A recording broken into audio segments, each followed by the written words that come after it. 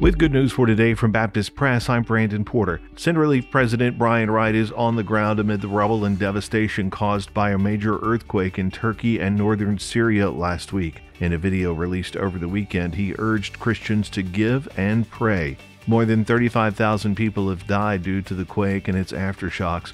The death toll could still rise. Send Relief is the Southern Baptist Convention's worldwide compassion ministry. They've been distributing blankets as temperatures dip below freezing at night and other essential supplies. Tens of thousands of survivors are sleeping in the streets, in their cars, or in parking lots to avoid being crushed by rubble if another building collapses. Families are spending excruciating nights exposed to the elements. Hope of finding survivors has all but faded, but crews did find a 4-year-old girl on Monday, according to the Associated Press. To learn how you can give to relief efforts, you can visit sendrelief.org.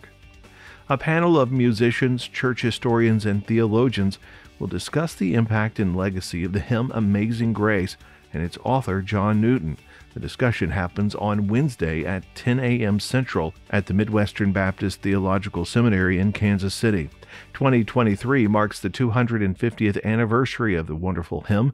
It was penned by a small-town preacher in 1773, and it's become one of the most well-known songs in history. To watch the panel, visit mbts.edu. Good News for Today is made possible through our friends at the Voice of the Martyrs, a nonprofit organization that serves persecuted Christians around the world. Founded in 1967 by Richard and Sabina Wurmbrand, VOM is dedicated to inspiring believers to deepen their commitment to Christ and to fulfill His Great Commission, no matter the cost. Find out more and sign up for their free monthly magazine at vom.org/goodnews. Revival fires are stirring again at a small college in rural Kentucky near Lexington. Services filled with preaching, singing, and personal testimonies have been ongoing at Asbury University and Theological Seminary since February 8th. Alexandra Presta, a student at Asbury, wrote in the Asbury Collegian, the campus newspaper, "Peers, professors, local church leaders, and seminary students surround me, all of them praying, worshiping, and praising God together. Voices are ringing out. People are bowing at the altar, arms stretched wide." She wrote that about the midweek chapel service that began on Wednesday, February the 8th, where campus minister Zach Mearcribs led an invitation for personal confession and testimonies.